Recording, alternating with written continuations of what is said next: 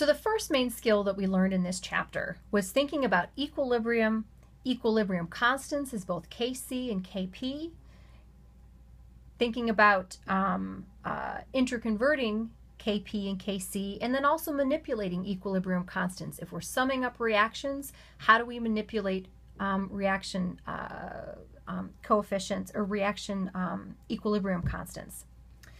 So our next section here moves in, and our next couple of sample problems work on looking at comparing Q versus K to see which direction a reaction will shift. And remember, if you want to think about kind of a difference between Q and K, Q is kind of a snapshot of the concentrations where you are right now.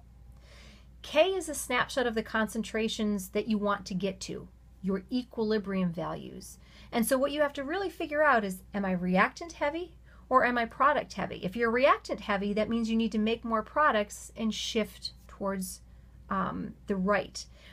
Conversely, if Q is larger than K, that means you're product heavy and you need to actually have the reaction shift back the other way in order to make more reactant. So this first problem is a molecular scene problem that's going to allow us to think about comparing Q versus K. So for the reaction A being converted to B, and I'm going to define B as the blue spheres because that's just going to be easy to help remember.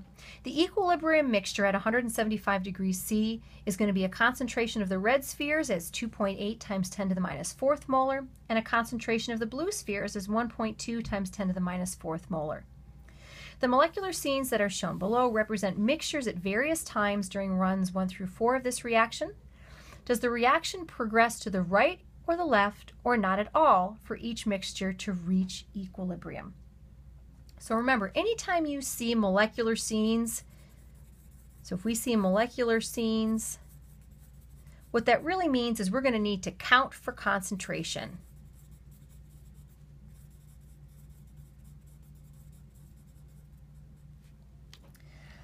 So the first thing we want to do is each of these represents snapshots of where something's at. We can think about that as Q.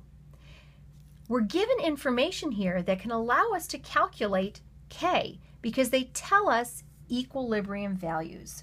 So we can define K here. Kc is going to be equal to the concentration of B at equilibrium over the concentration of A at equilibrium. And I get this because here's the chemical equation that's given.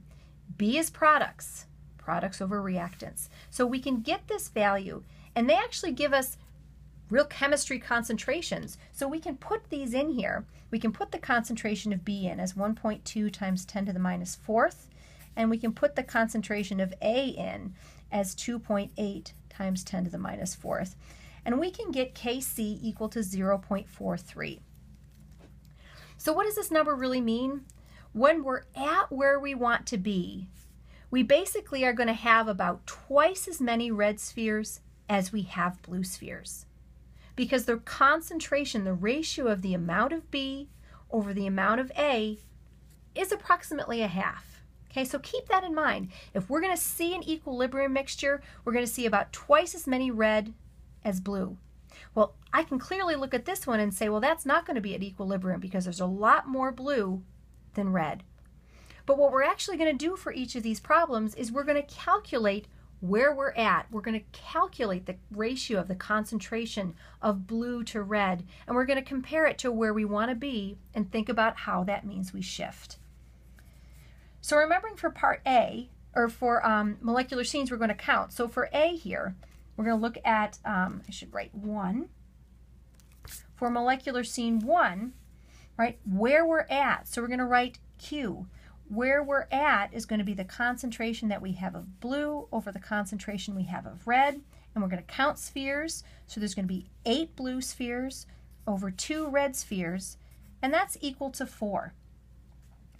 Remember that Q represents the amount of product over the amount of reactant. If we wanted to have twice as many reactant as product here to give us our equilibrium value of about 0.5, this means that we are product heavy. So if you're product heavy, again 4 being greater than 0.43, what you need to do is shift to the left in order to remedy that problem. And you might remember, and go back to your lecture notes, we talked about kind of a number line method, where if K represents a point on the number line where you want to be, if Q is greater than K, to the right of K, that means you're more on the product side than you're supposed to be. The way to fix that is to take some of those products and convert them back into reactants, which means your reaction has to shift back to the left. Let's go through these other molecular scenes. Again, QC for molecular scene 2 is going to be 3 blue spheres. We've got 7 red spheres. That's 0.43. So in this case, Q equals K, which means we are at equilibrium.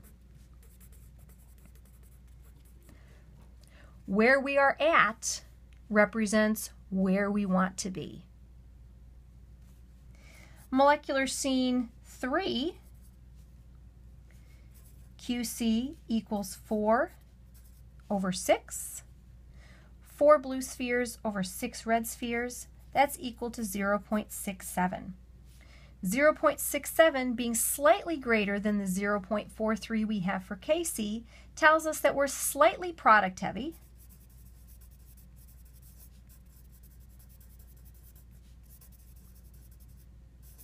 But nonetheless, we will shift left. Keep in mind too, there's several ways I could ask you to answer this question. I might say, is the reaction going to shift to the left or to the right? I might ask, are you going to increase or decrease products, increase or decrease reactants? I might ask about a specific species and say, will its concentration increase or decrease as you approach equilibrium? So lots of different ways I can ask the question, but it's fundamentally comparing where you're at, Q, with where you want to be, K, and thinking about how you need to change concentrations to get to where you want to be. Last part for this problem, QC for molecular scene 4 is 2 over 8. This is 0.25. At this point, we are reactant heavy.